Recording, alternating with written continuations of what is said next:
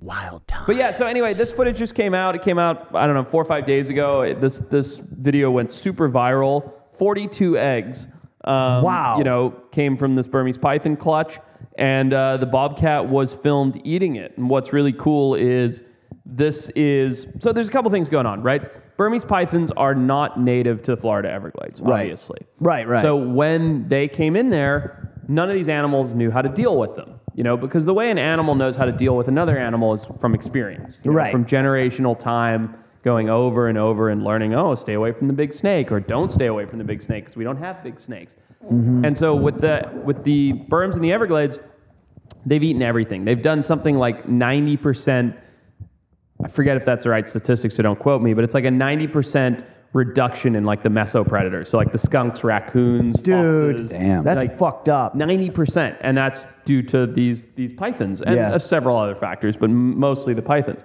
Now, what we're seeing here is these bobcats, in other words, native animals, are learning how to cope with these snakes. Mm-hmm. So this bobcat's going, hey, I can eat these white lumps that have never been here before in existence. And turns out they're like easy to get into, and they're squishy, and they're delicious. And if you can chase off that big scary thing sitting on top of them, I get a ton of nutrients. And so what we're seeing is sort of a balancing out of the ecosystem in a way. Wow. Because it means that they're learning how to cope with something that hasn't been there before. Maybe instead of paying the locals $40 per carcass, they should just start a bobcat training program. Yep. Yeah. Bring in Teach more the bobcats. Well, dude, also, I find it interesting. I didn't realize that the bobcat didn't fuck up the snake in that video. He just ate all the eggs, right? I think so. Well, he was messing with it, and then the snake must have taken off to go find some food. Yep. I get that they're invasive, but, I never like to see any animals killed, so it kind of makes me feel good that he just chased them off and killed all the eggs. I would have rather seen him take out the snake. I'm not going to lie. I'm a sucker. That bobcat's by himself, right? I'm the guy who throws throws a goldfish into a lake. Yeah, ruins the lake. By the way, here's a story for you. I'm sitting at Brophy Brothers Santa Barbara Institution. It's where all the old salts hang out. And this guy comes in, and he's talking to the barman, and he's showing a picture that his buddy took of a lobster he caught at the end of lobster season in Marina del Rey. It's a Maine lobster. 2 huge claws on it.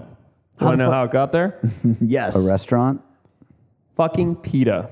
I've been into how PETA are terrorists all the time. Yeah. They go down to places this is the problem with these fucking do-gooders that don't know anything. Radicals. This is the radicals. They go down to the restaurant that has the lobster tank in it, and they, cause a scene, or maybe they just peacefully buy all the lobsters. Right. But because they're idiot radicals, they take these animals that belong in the Northeast and dump them into the bay in Santa Monica and go, be free, lobster, I'm helping you. Yeah. And now they've created a massive invasive species problem, Yeah. which I'm not saying is the case. It's probably not a big deal. But it could be. But it could be. Right. And then they go home and pat themselves on the back for being wonderful champions of wildlife. And meanwhile, if you'd let those 6 lobster get eaten, you wouldn't have created the next, wildlife pandemic. Right.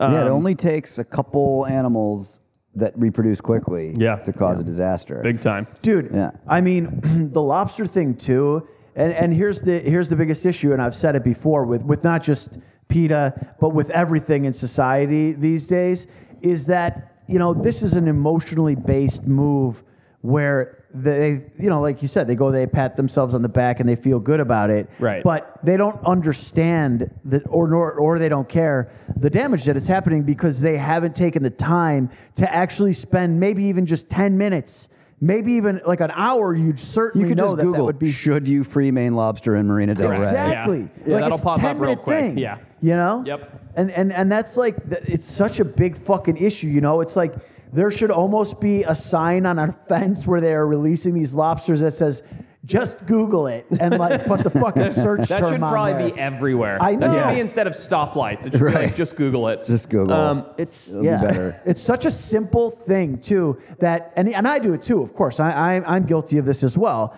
I'll be like, why didn't I just fucking Google how to do this, or I'll get started on something, and then I'll just be like, I should have read the instructions. It's so daunting though, dude. I try to fix stuff around the house. Yeah. simple shit, right? The Right. fucking toilet's making a noise. Like I want to figure out how it works and do it. Like Right. just do it myself. It's going to be faster and easier, cheaper. But if I am doing something complicated, like taking apart a toilet, Yeah. and the YouTube video is more than 3 minutes, I will gone. not watch it. You're yeah. gone. Yeah. Yeah, I just start taking it apart. Oh, it's hard. I mean, 3 minutes of like focused attention on a YouTube video with steps is like what? Three pages of instructions? Yeah, yeah, You know yeah. what I mean? Yep. Dude, it's like you could learn how to fix a toilet in 10 minutes. I'm like, that's 7 minutes too fucking long. No way. So if you want more behind the scenes stuff that we cannot show on YouTube, Darwin Awards, video breakdowns and reviews, check out the Patreon. It's full of hours and hours of incredible exclusive content, stuff that you guys are gonna love. Swipe up, click the link, do the thing, come and hang out on Patreon. See you guys there.